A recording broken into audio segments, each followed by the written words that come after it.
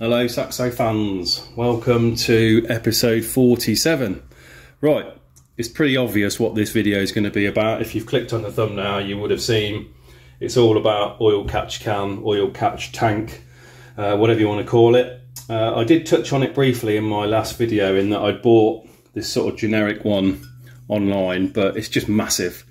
And there's just a few things about it that don't quite work in terms of its orientation as well. So I'm going to sort of use this as a basis of design, if you like, and then come up with my own design. So essentially I've got all the bits I've got here on the table that I need to sort of make my own.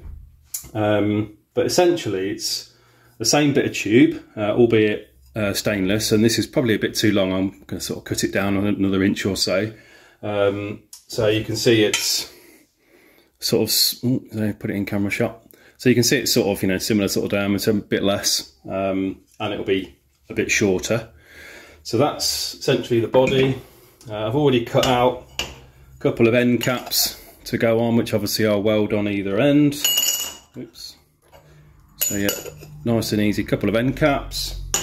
And also obviously I want it to be AN10 compliant. So on my cam covers I've obviously got AN10 fittings, which is going to be these. Already just sort of had a little look at the hoses and see where they're going to route. So a couple of Torx 45 degree AN10 fittings, and then obviously the opposing end for the catch tank, couple of stainless AN10 bosses to weld on, and then a little filter to put on, obviously way smaller than what came with this one, so that's again, you know, going to save space. That's nice and easy.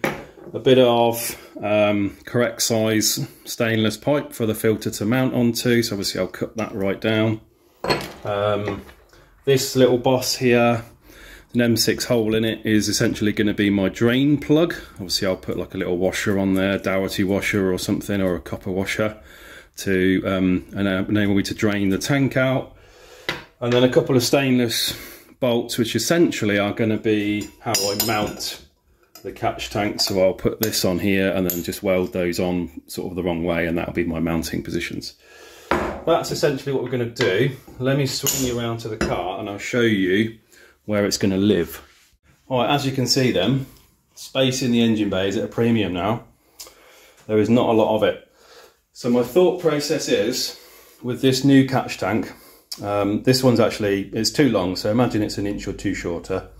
It's going to sit, I think, the best place that I can think of is I'm actually going to mount it just off the intake pipe.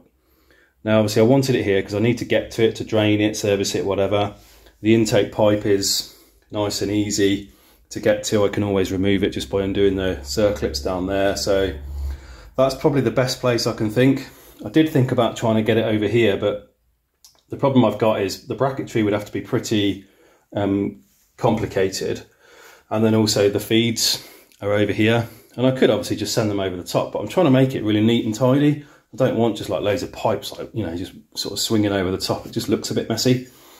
Now the best solution for these I've seen for catch tanks, Ben makes them and they go on the inner wing over here where your fuse box is, and the pipes come over here. Sam's got one on his.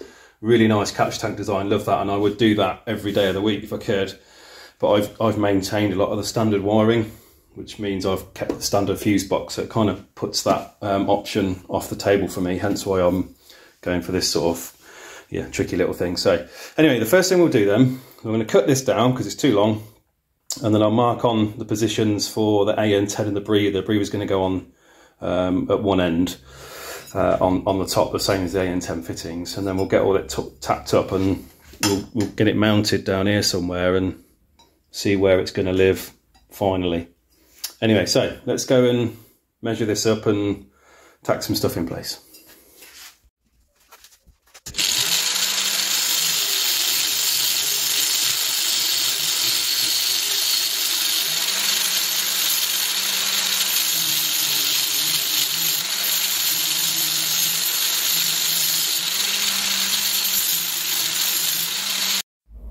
Well, I just got a bit of the stub here for the filter, like that, but the internal diameter is actually quite small, so I just want to open that up and then we can cut this to length.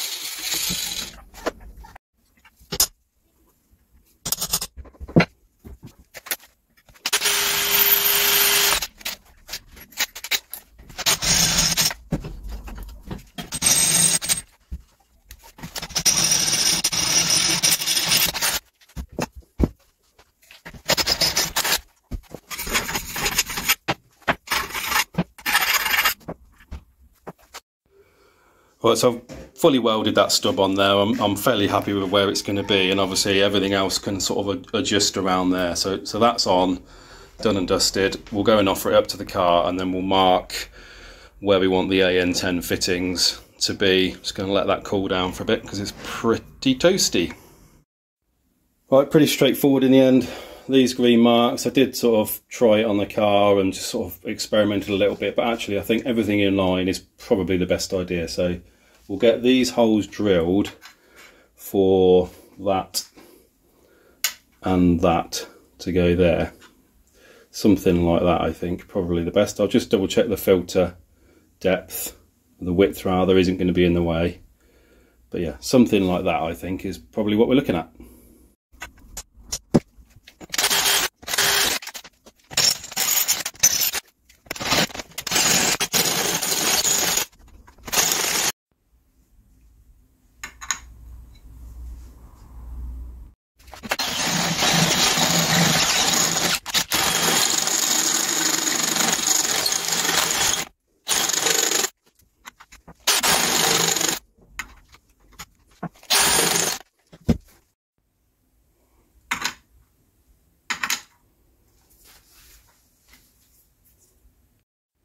Right, quick sanity check before I weld the AN10s on properly. I've only bought 2 of those, so kind of a one-shot deal. This is really warm at the moment, so I'm be really careful about how I hold this, but in fact I'm going to pop a glove on. Right, that's better.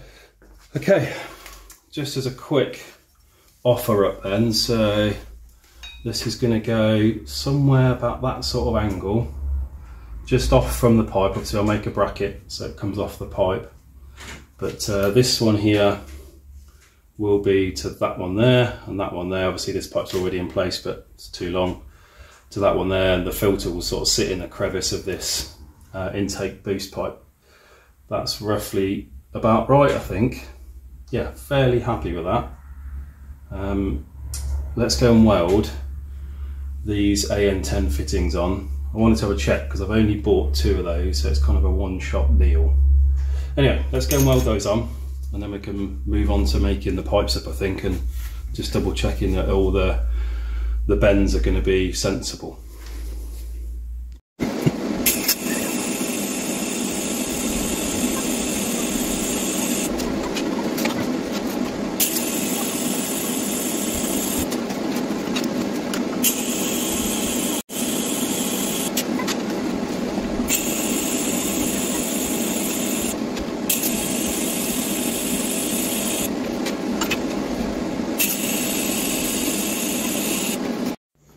Right, there we go then, just popped all the fittings on, all just loose at the moment, but just about enough room. Obviously, you're probably looking at this thinking, oh, that's all really quite tight. The fittings are massive, the filter's small, but it is obviously intentionally a small tank. It's probably what, I don't know, 400ml maybe, 500ml, something like that.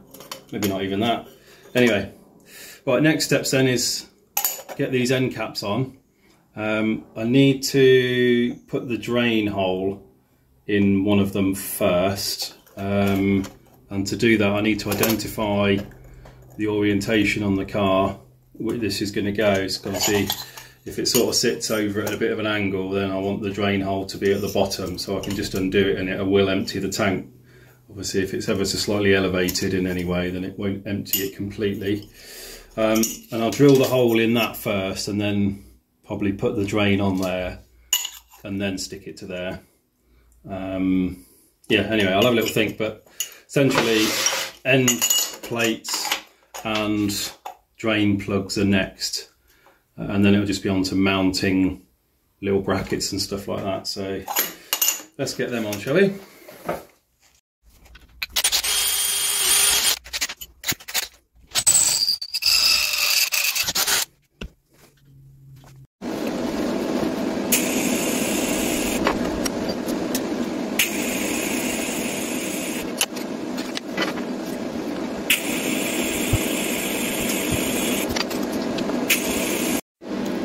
Right, that's the end cap welded on, still very hot. So that's on, jobs are good and on that. Just gonna wait for that to cool down. Obviously this is the drain end, filter end, and it does want to sit up a bit like that, so it will naturally pour towards the drain and away from the filter, obviously. Next thing then obviously is to get the other end on, and then we'll weld the mounts in place. Right, there we go then. So that's both end plates on, drain on, and obviously both the fittings on the top, and obviously for the oil breather there. So the next thing is, how do I mount this to the pipe? Well, my plan is to probably just pop, let's do this as an example, just pop that on there to give me something to mount it on, and I'll have like a little triangular piece that mounts down to the boost pipe that I can mount to, so fairly straightforward. So I'm going to get this welded on both ends, and at least I can then go and make a little bracket essentially which welds onto the pipe with a hole in it and a nut and bolt. So pretty straightforward. So let me get those on, and then we'll go and have a look at it on the car. Right guys, I've just offered this up and I'm going to change my mind. I'm not super happy with it, only because the AN10 fittings are so large. By the time I get this sort of mounted about here and put another 45-degree AN10 here, the bend that I'm going to need in the hose is going to be fairly extreme, and the hose length's quite short. So essentially putting it here would have worked a treat, but the AN10s is what's sort of scuppering that. So what I'm going to do is suck up the pain, and I'm going to put it over here. So if I use a couple of 90-degree AN10s off the top of those, hose over there, same with that one, nice and easy. They'll look okay.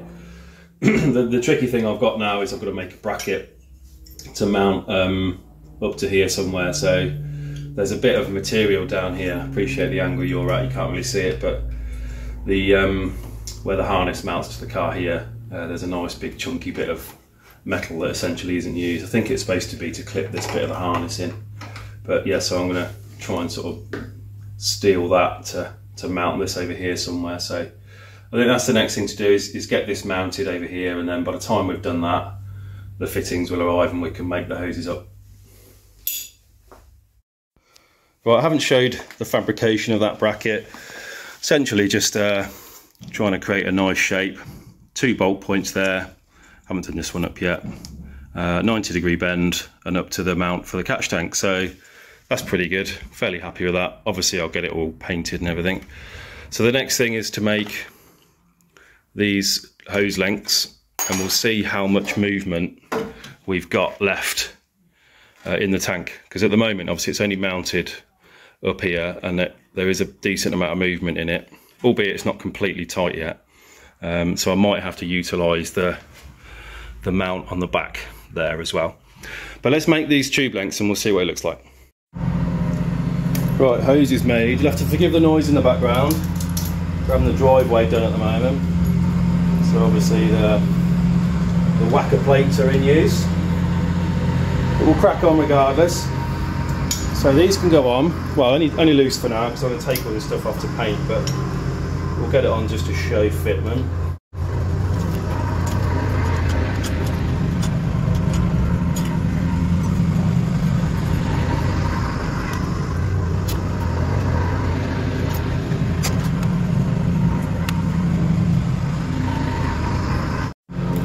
Oh, there we go then, they're in. Just take you off the stand. So, obviously I need to run these down properly and tighten everything up, but one thing I was obviously concerned about a moment ago was that this was really wobbly, but actually now you've got the fittings in place, and obviously these AN10 hoses, they're pretty rigid, but there obviously is a bit of flex in it, so I'll see whether I fancy making up another rear mount for it, but I think for now I'm pretty happy with that. So, and the routing of the hoses is pretty good. It's a real shame it goes over the boost pipe, didn't really want that, but I think that's probably the best place for it. So yeah, done with that. Right, I think I need to make up the mount for this, because this is still wobbling around. So I'll do that, and then all of this can come off and we can get it all painted. Let's get that done and we'll set up for paint.